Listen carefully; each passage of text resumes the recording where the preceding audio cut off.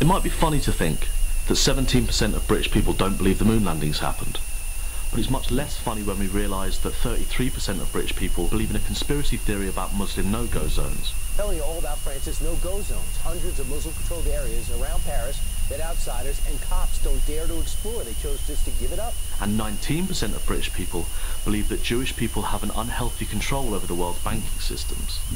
Conspiracy theories can act like rabbit holes, with people getting sucked in and becoming increasingly radicalised.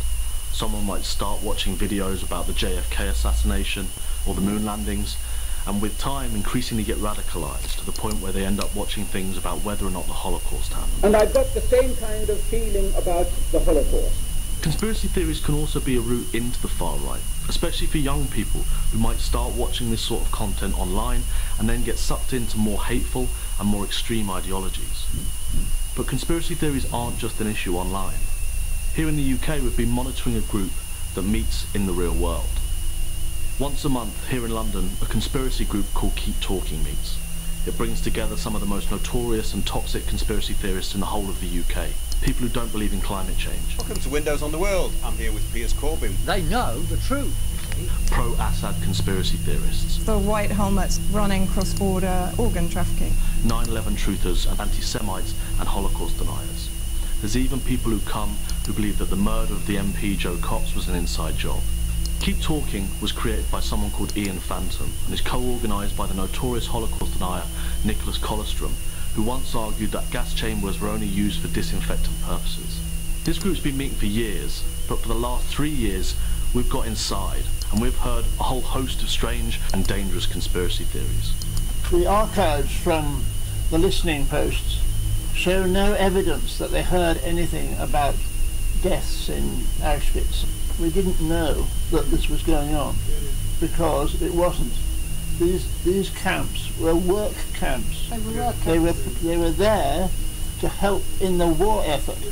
If they wanted to kill the Jews, they wouldn't have put them taken them all the way across Europe and put them in a camp and paid for their food and everything. These meetings regularly attract very extreme figures.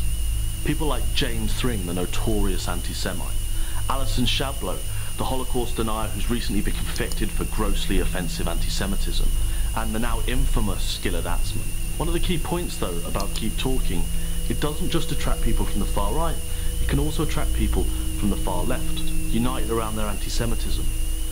At certain events over the last 3 years, we've seen far-right figures like Michelle Renouf. The issue for me is not whether the Hollywood version of the Holocaust is accurate or not accurate. And the notorious fascist Stead Steadman in attendance.